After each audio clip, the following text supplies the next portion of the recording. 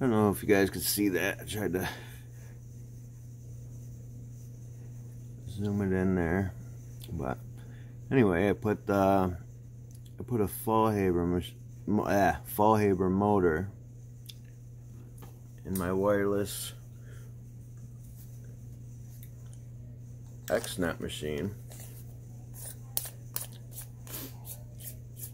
I took the motor out of my Q3, which I don't use a lot.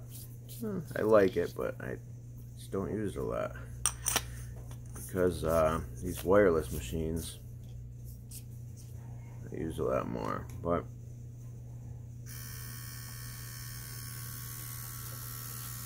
it runs nice and smooth. It's in there right. I just had to make it fit. I had to clip a couple millimeters off the shaft of the Faulhaber motor because it was too long and the cam didn't fit on it correctly to fit in here. But once I clipped that a little carefully, I used these bad boys here, clipped it, and it fits nice. Just wanted to show you guys that.